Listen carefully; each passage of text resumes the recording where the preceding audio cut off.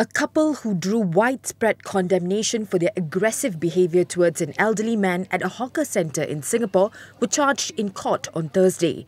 Chow Chuan Yi, 45, is accused of using criminal force by using his body to forcefully barge against 76-year-old Ng Ai Hua. He is also alleged to have behaved in a disorderly manner by pushing some bowls and plates off the table. His 38-year-old wife, Toa Payoh, was charged with using abusive words on Ng with intent to cause alarm.